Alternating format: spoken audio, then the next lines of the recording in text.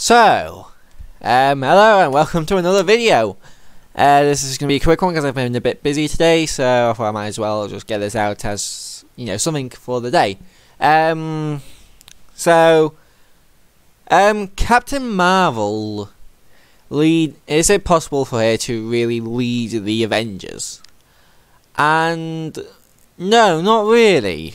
And this isn't because I don't like the character. I don't, but this has nothing to do with my own personal feelings or anything.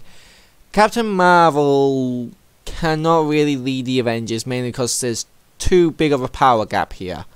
No matter how much I dislike Captain Marvel as a character, she is quite strong. I mean, that Thanos' ship that was raining bullet hell down upon everybody at the end of Infinity War, nobody else, you know, could have taken her out, really. So it just shows that she is quite a bit powerful. She's not more powerful than, let's say, 2 Infinity Stones, or you know, like 2 plus Infinity Stones, because she gets her power. If you didn't know, she gets her power. She basically got her power from 1 Infinity Stone, just like Scarlet Witch.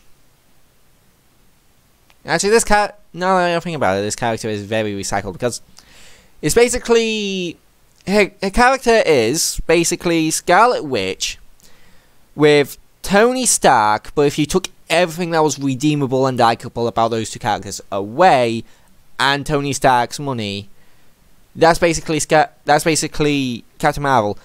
Female Tony Stark,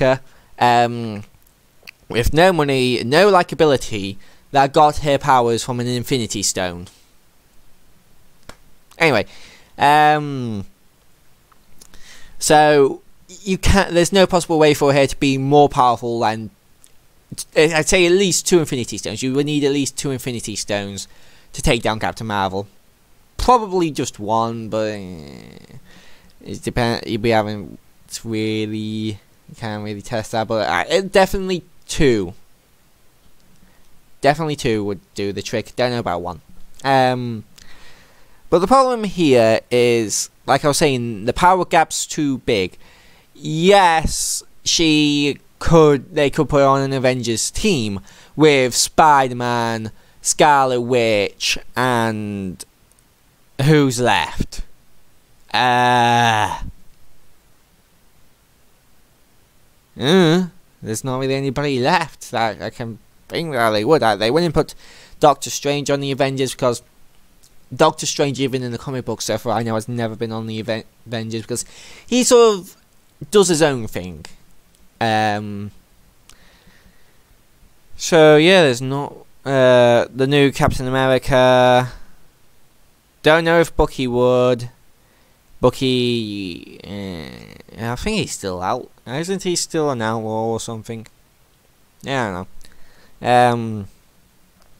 So yeah, there's not really that many characters that are left alive that could be on the Avengers team.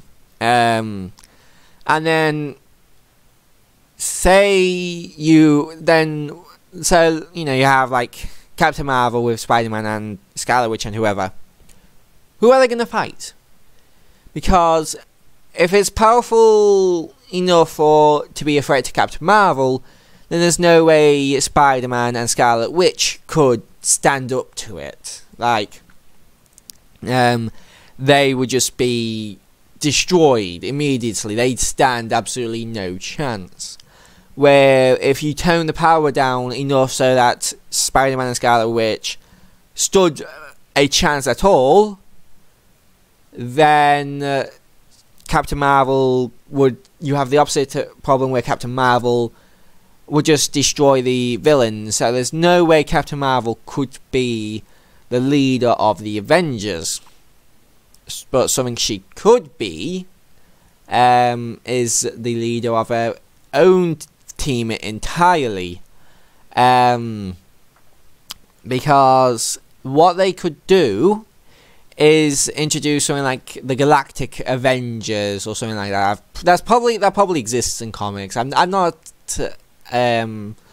the most. I don't know a ton about comics, but I've like seen a few videos on like comics, like comic historian kind of stuff, like going through and reading them, and I know a bit. And you know, so basically, a Galactic Avengers would be they introduce new characters that have powers beyond anything any of the Avengers could have achieved. They'd be, apart from maybe Thor, like they'd be I'd say Thor would probably have a good chance against Captain Marvel, so I'd say they'd probably be around the level of Thor, more or less.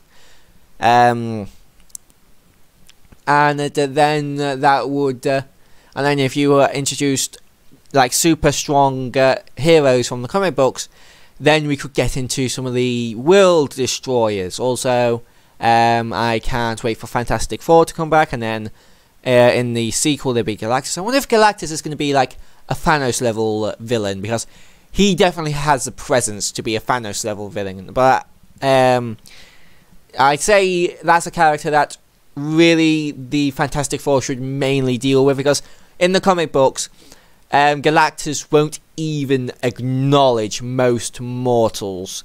There are very few mortals he will even acknowledge, and Reed Richards is one of those mortals.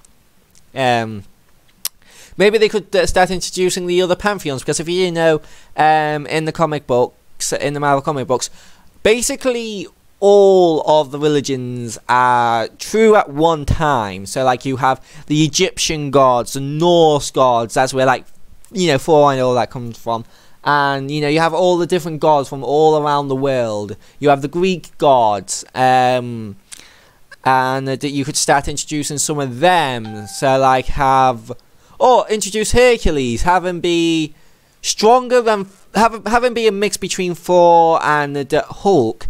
Have him be physically stronger than Thor, but not as strong as Hulk, but not as smart as Thor, but not as dumb as Hulk.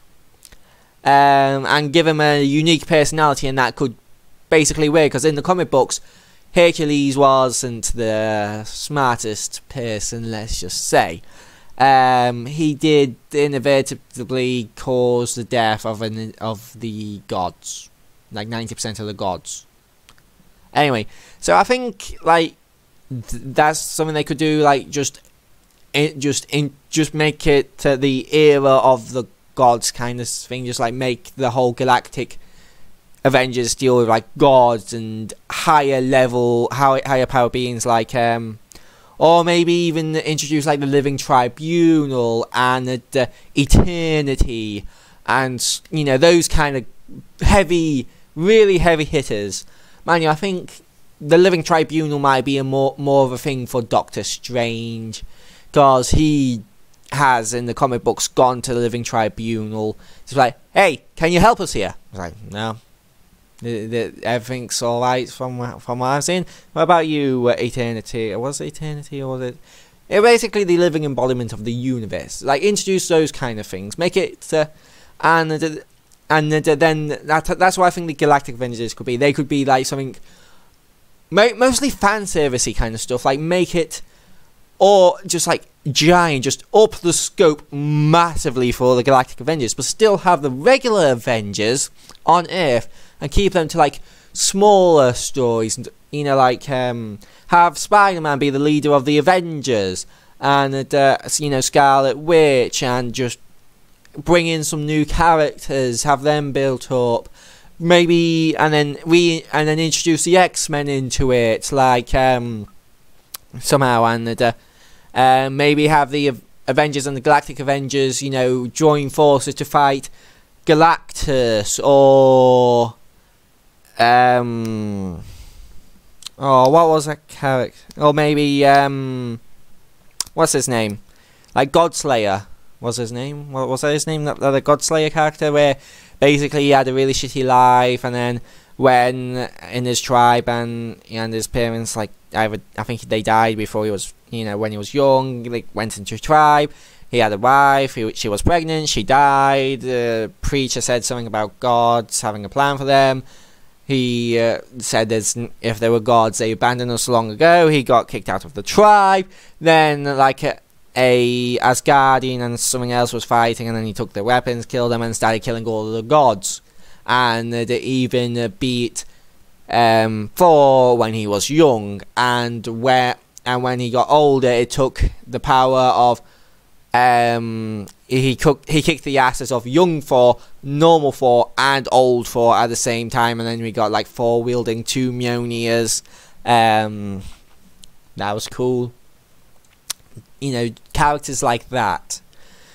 But you know, as it is right now, she's just too powerful for anything that you could really put up against the rest of the Avengers. Anyone who would be in a normal Avengers team. Anyway, I think I've ranted long enough about that. I'll see you guys in the next video, and have a good evening. Bye bye.